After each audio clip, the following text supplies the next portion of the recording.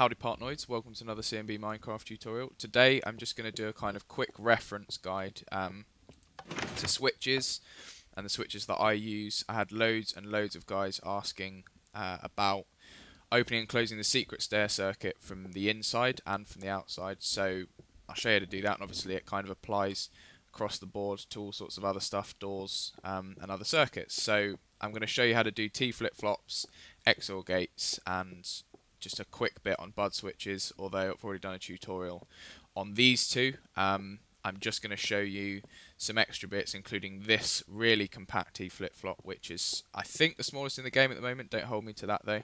This is the one I've been using, and it's absolutely great. And then I'm going to show you this XOR gate, which I'm pretty sure is the smallest in the game.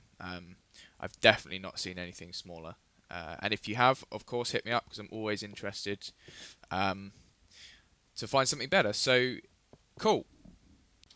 Okay. So let me just explain what an XOR gate does and why we use it. The idea behind it is, if your inputs are not equal, you will have an output, and if they are equal, you won't have an output. So if I make these two unequal by putting that one down, as we can see, we've now got an output. But then if I make them equal again, we've got no output whatsoever, and then vice versa. So they're not equal there, and we've got an output, and they're equal there, and we've got no output. So if I quickly explain how this works, currently in this setup, I think this is the smallest XOR gate in the game at the moment. Don't hold me to that, but it's pretty compact, so it's the one I use anyway. What we've got is, if this is off, it powers this, which is essentially a NOT gate, which pushes this piston out, and we can't get any power here because this has not been pulled down. But if we do pull this down, it powers this repeater, which then goes through the block into the redstone and opens our door. So that's them being not equal and therefore an output. But if we turn that off, as you can see, this is now turned off and we've got no output.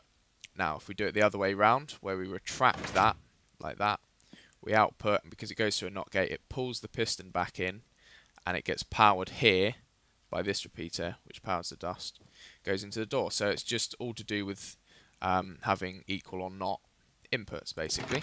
That's how that works, and we use that specifically to open and close doors, most commonly anyway, to open and close doors from the outside and inside at the same time. So I'll give you a quick demonstration of how you'd use that for the stairs. Open up like that, and then we change the balance, and it closes, and then we can open it back up like that. Cool, so now I'll show you how to build it quickly. Right, so I'm specifically going to use the stair circuit to show you guys this, and I pretty much do it from here. This is where I build the circuit, so I take the power from the side, like that, and we start with a piston, with a block in front of the piston, and then we have two repeaters going in like that, block there, torch on the side of this block, and then a torch on the front of that block there. And that is it. That's the XOR gate done, so it's pretty damn simple. The last thing you've got to do, obviously, is just wire in the buttons. And you're going to take it from the inside somewhere. Obviously, this is totally subjective because everybody's build is going to be different. You might want the switch in a different place, but in this example, it's here. So we've got an output coming around here like this, and then all you're going to do is feed it straight into that block there, which is our first input side, and then this is going to be our button for the outside, or lever for the outside rather, which is wired up however you want, basically, and it will do the same job.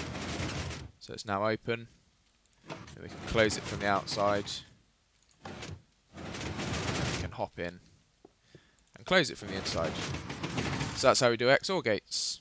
Now, the old T-FlipFlop, old faithful. I've already done a tutorial on how to build these and how they kind of work and stuff like that.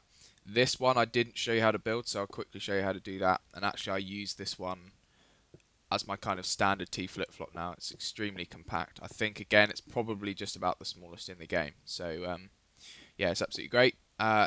So all a T-FlipFlop does is just allow you to toggle a state on and off depending on the input here. So if you put an input in, it'll toggle it off, and again toggles it on. So it basically does what a lever does, but you can use a button or any other input, and that is very useful later on. So in this case, obviously it just allows us to use a button to open and close a door or any other circuit, so secret stair circuit, hidden doors, piston circuit, whatever you want. This is great for that. So I'll show you how to install that now. Okay, so installing the T-FlipFlop into our circuit goes a bit like this, and this is how you build it. So two there, make a sort of weird S shape, and then you've got redstone dust there and a repeater there, and you put that onto 3 ticks. Actually, I'll make that blue because it's part of the circuit. So that's there, and then you want a torch on the side of this blue block, and then a torch just in the ground next to the repeater like that. That's everything in the ground done. Then you put a piston there with a block at the end of it like that. Then you put some redstone dust on top of that, and then a block there and a torch like that. And that's your flip-flop done. Button there, that's our input block. Obviously it's just going to toggle the stairs like that. So that's that, and now all you've got to do is hook up your sides of the circuit. So this is outside, that's inside over there. You have to make sure that the repeater goes into this block, because otherwise the redstone below isn't going to get power. So if you're not using a button on the side here, you need to use a repeater. So that's just a heads up for you guys.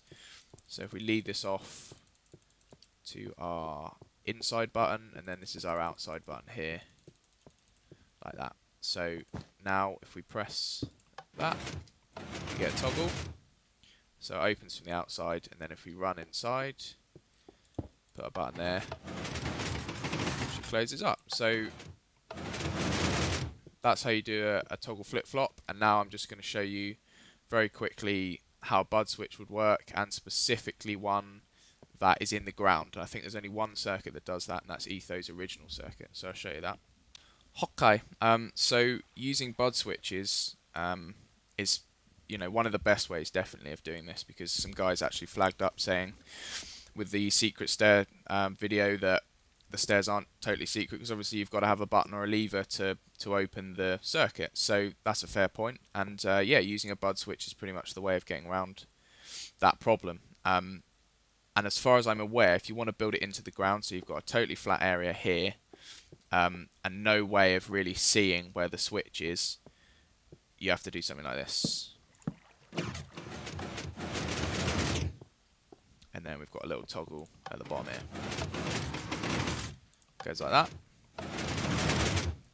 So you have to use that, and you have to use Etho's original design. As far as I'm aware at the moment, anyway, that's the only one I could work out to use for this. But if there is another way of being able to put a bud switch in the ground without anything showing, then if you guys know, hit me up and I'll feature it at some point later on, because that would be awesome if there is a way, because this circuit is quite big.